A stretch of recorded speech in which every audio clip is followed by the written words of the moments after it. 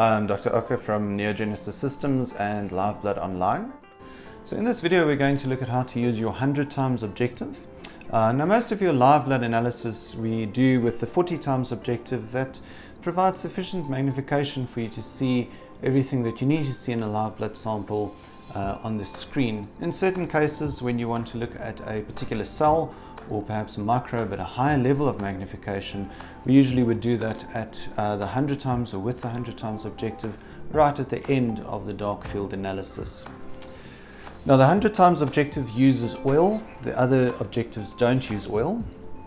So you're going to place a tiny drop of immersion oil on top of the slide. And just be very careful not to get oil onto any of your other objectives. So we'll move the 40 times objective out of place there to provide a bit of space for us. We're then going to just place a drop of oil on top of the sample. And we'll then move the 100 times objective into position. And the 100 times objective does have an iris diaphragm built into it, so this controls the amount of light going through the objective. So usually this would be towards in the closed position, so this just needs to be adjusted, but it's usually adjusted in this direction to have it closed. You can adjust the fine focus, okay, to bring it into focus. So that should be fine. Now in some cases, if you find that initially you're not able to see anything with a 100 times objective, you can just move the objective out of position again slightly and move it back into position. It's just to ensure that the oil forms a thin film between the bottom of the objective and the top of the sample. All right.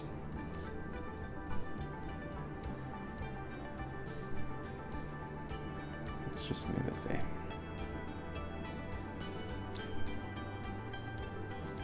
So once we have it focused, that's what it would look like on the screen.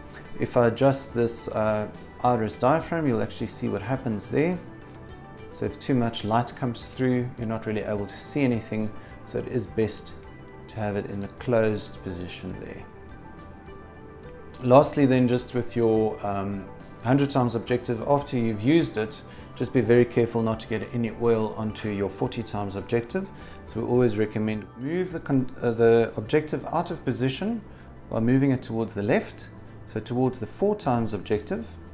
And this is really just to prevent any oil that's still on the top of the slide from getting onto your 40 times objective. We obviously don't want any oil getting onto the 40 times objective, so moving towards the 4 times objective allows us to remove the slide quite safely without oil getting onto any of the other objectives.